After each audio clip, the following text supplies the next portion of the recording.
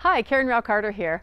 Boy, I've got a lot of decisions to make in my near future. I've got empty nesting situations going on. I've got to move. I've got to figure out where to go. And I'm even working on new stuff for my business. I've got a lot of stuff that I'm working on and mulling over, trying to make decisions, and I'm getting a little frizzed out about it. I like to meditate and stay in the present, but sometimes you got to have your feet on the ground and get into real life. So I need to make some clear, good distinction decisions.